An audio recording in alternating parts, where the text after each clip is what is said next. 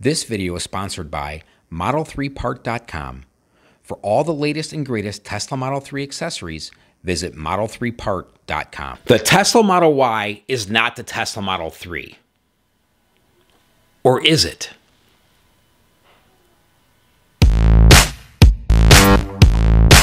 Hey everybody, thank you so much for tuning in. I'm JP and you are watching The Buzz. And today we are diving in to take a look at the similarities and differences of the Tesla Model Y versus the Tesla Model 3. Let's jump right in. After the highly anticipated Model Y unveil in March of 2019, it seemed as though many Tesla enthusiasts, including myself, felt that Tesla was merely showcasing a modified Model 3. Now, there's no doubt that both vehicles have a very similar look and share many of the same parts and technology. In fact, Tesla stated that the Model Y is going to share around 75% of its parts with the Tesla Model 3, which is, of course, the reason that they look so similar, right? Tesla also stated that they did not want to over-engineer the car or over-engineer the manufacturing process.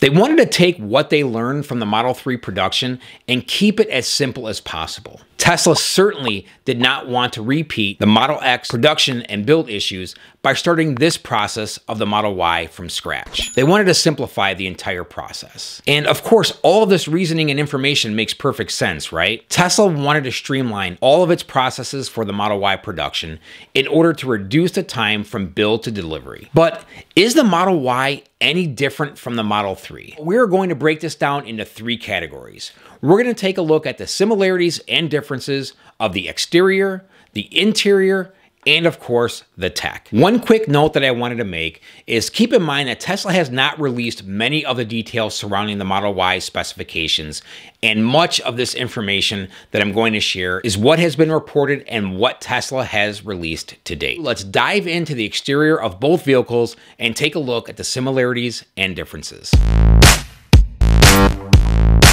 The Model Y's exterior appearance looks very similar to that of the Model 3.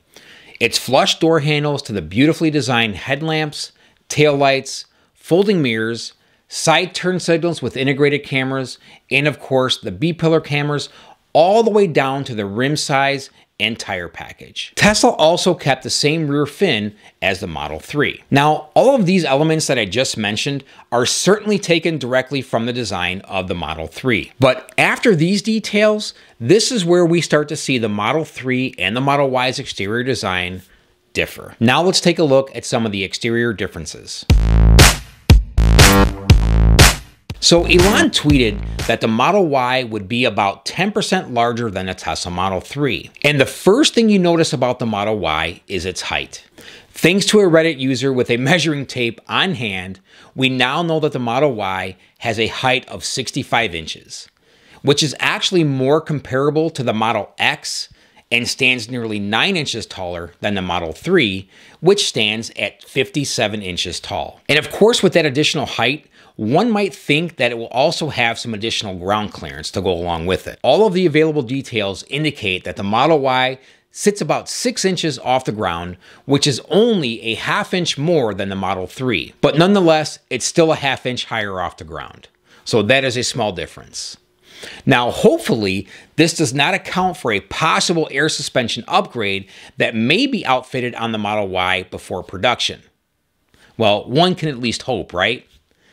Now, to be clear, Tesla has not released any official dimensions, and all of this information is based on what has been reported and what has been found in the wild. So a few other noticeable differences are the rear doors.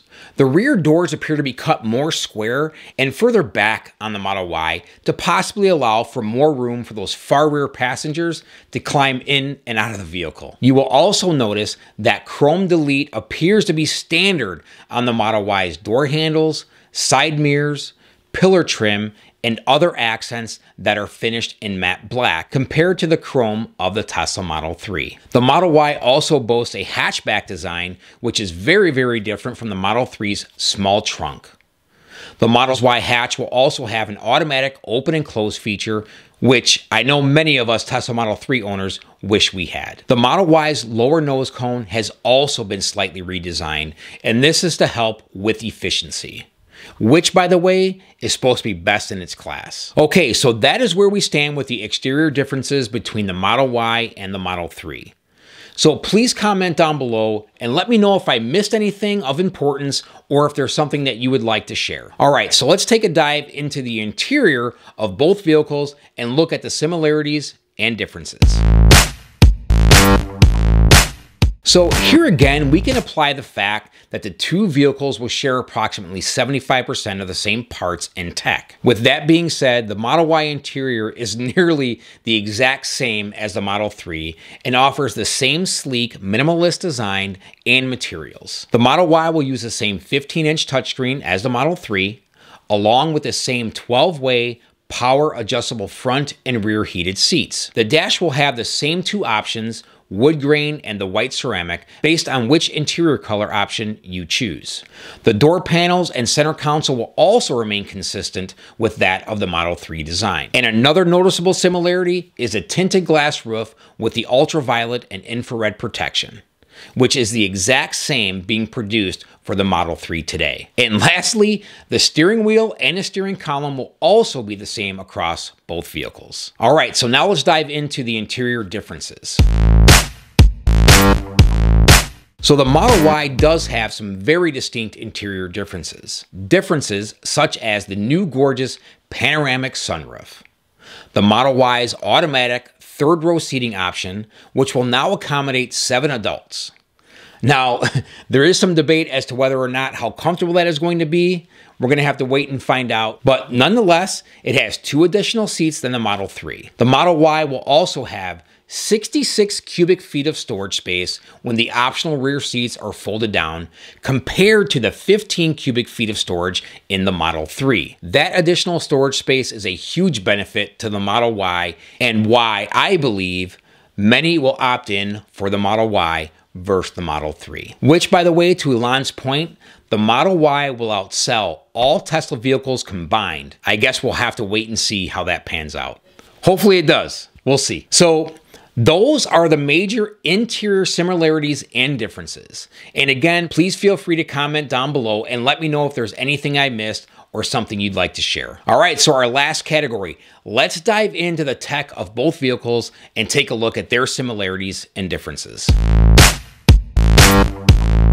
All right, as far as the tech is concerned, the Model Y will come equipped with the same exact full self-driving capable hardware as the Model 3.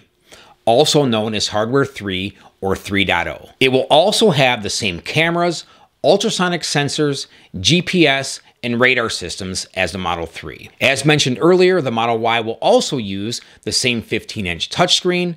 The Model Y will also have the same USB ports and connectivity, which offers 4 USB ports and 2 docking stations for your smartphones. The audio system will also be the same, boasting 14 speakers, 1 subwoofer, and 2 amps for a very, very impressive immersive sound experience. If you haven't had the opportunity to listen or hear the sound system in the Tesla Model 3, it is really amazing. I can't wait to hear what the Model Y sounds like. I wish they added a couple more speakers for the far rear back, but nonetheless, I think you'll be extremely impressed with the sound in the Model Y. And of course, the Model Y will have all of the same in-car internet, music streaming, and media services. All right, so now let's dive into the tech differences. So here too, we see some differences in the tech of the Model Y over the current Model 3.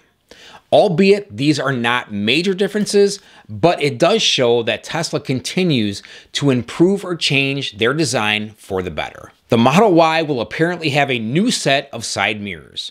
These mirrors not only fold, but they are also heated and have a new auto dimming feature that is currently not listed on the Model 3 configurator. The Model Y will also come equipped with location-aware automatic garage door opener, or otherwise known as HomeLink for us current Model 3 owners. It also appears that Tesla will not be charging Model Y owners for premium connectivity, at least at this moment. Currently, the online configurator is not listing this as an item as it does on the Model 3 configurator.